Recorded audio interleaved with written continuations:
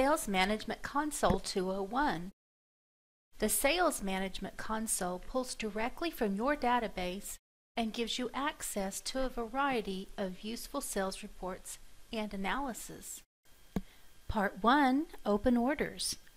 In order to access the open orders, go to the Sales Analysis tab and click on Orders. Enter a start date and press Refresh. Scroll down to the very bottom of the page to see the total amount of sales in open orders. To review each order, click on an order number in orange. This function opens the order ticket and you can see exactly what was ordered by whom and when. Another helpful feature of this software is the ability to categorize according to column heading.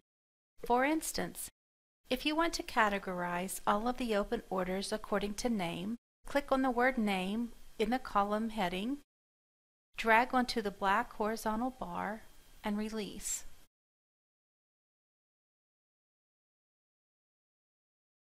Now all of the orders are categorized according to name.